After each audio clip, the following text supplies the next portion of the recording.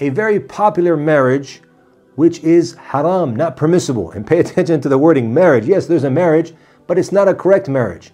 And this is the marriage of marrying non-Muslim women. And one might ask right away, but it's permissible for a Muslim man to marry a non-Muslim woman. And here's where the problem lies. Is this correct or not?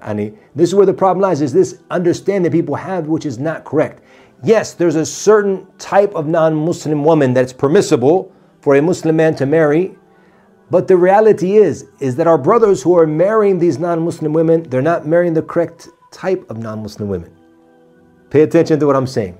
Allah subhanahu wa ta'ala told us in the Quran, وَلَا تَنْكِحُوا الْمُشْرِكَاتِ حَتَّى يُؤْمِنْ, and do not marry the polytheist women until they believe. So this ayah makes it clear that it's not permissible at all for a Muslim man to marry any type of non-Muslim woman. Is there any exception to this ruling? Yes, the exception came in the verse in Surah Al-Ma'idah when Allah subhanahu wa ta'ala said, وَالْمُحْصَنَاتُ مِنَ الَّذِينَ أُوتُوا الْكِتَابِ, and the chaste women from the women of the scripture, the women of the book.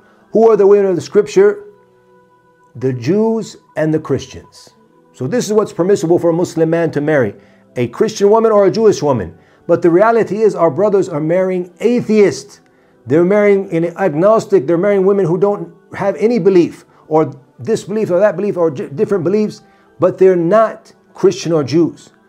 And this is haram. It's not permissible to marry such a woman. And the brothers who are falling into this marriage, they're usually one of three categories. First of all, our brothers who are migrating to the West, and he's thinking, I'm coming now, I'm moving to France, to America, to the UK, to Germany, to Holland. So since I'm in a Christian country, and pay attention to the wording here, a Christian country. Yes, once upon a time, maybe America, you can still say it's still a religious country, but most European countries, most people don't believe in God. And this is what they say themselves. So they identify as being atheists or being agnostic, and they no longer identify themselves as being Christians or Jews. And that's why it's haram to marry such a woman. So these brothers are coming, and he meets a girl in the West, and he likes her, so he marries her. And he's thinking that it's permissible because she's from this non-Muslim or Christian country. And another in the same category, some of them, they get married because of benefits, because of paperwork, because of immigration visas. So he marries her, and he's like, she says she believes. And pay attention to this. She says she believes in what? And because this might sometimes, I found brothers, no, she said she believes. When I speak to her, she says she doesn't believe. Or she says, I believe in God, but I'm not Christian. I'm not Jewish. Even this type is not permissible to marry. Even if she says she believes in a God. If she doesn't believe in Christianity or Judaism, this is the only thing that Allah has given us permission to marry. Other than that, it's haram. The second category of brothers who marry these women, they're usually from the Gulf countries, in the second and third category. You'll find a lot of them, they come to study as students. Their government sends them as students. So he marries a non-Muslim woman, and he says, hey, she's from these Christian countries, but she's atheist, bro. She's not Christian. Yeah, it's la yajuz. It's not permissible for you to marry her. And the other group, they're the ones who come on the visits. They come during the summertime, come on the visits, and he wants to make it halal, as he says. So he marries this, Western woman, and she is what? An atheist and not a Christian. So the zawaj is batil. It's not a correct marriage.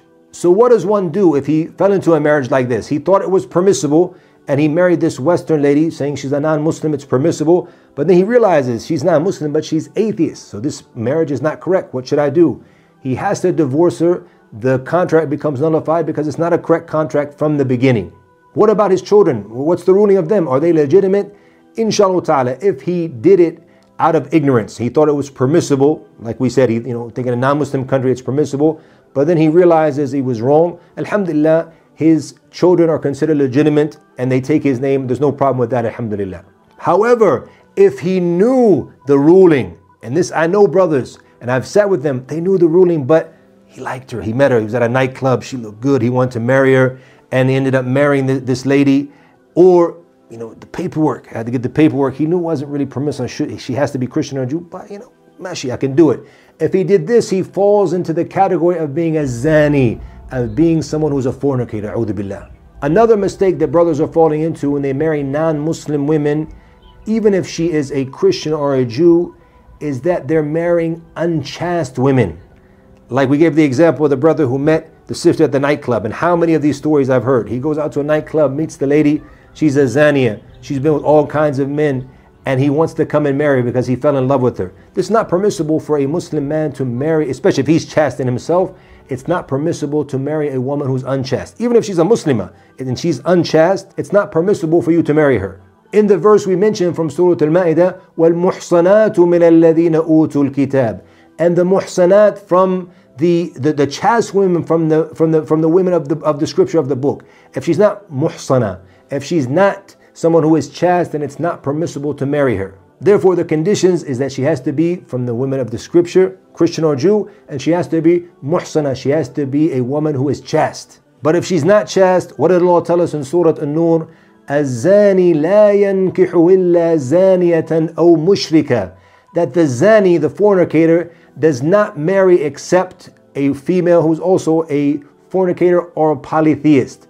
وَالزَّانِيَةُ, and the female, any fornicator, لَا يَنْكِحُهَا إِلَّا زَانٍ أَوْ مُشْرِكٍ, that the only one who's permissible to marry, allowed to marry her, is the one who's like her, also a fornicator, or is a polytheist. And look what Allah said at the end of the verse, وَحُرِّمَ ذَلِكَ عَلَى الْمُؤْمِنِينَ, and this is haram upon the mu'mineen, the believers, a meaning to marry such women.